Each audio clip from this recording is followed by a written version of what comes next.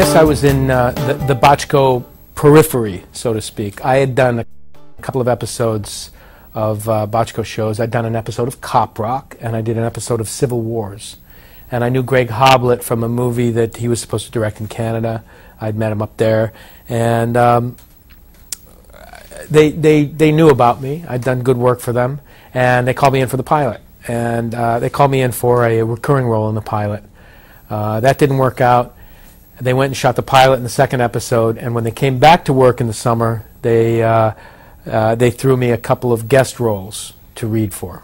And one of them was a big, long scene of a hostage negotiator, and the other was very short two scenes with a character named Medavoy.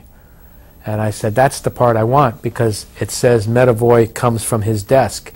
And I said, if that desk is in the squad room, I want to be there every week. Smart.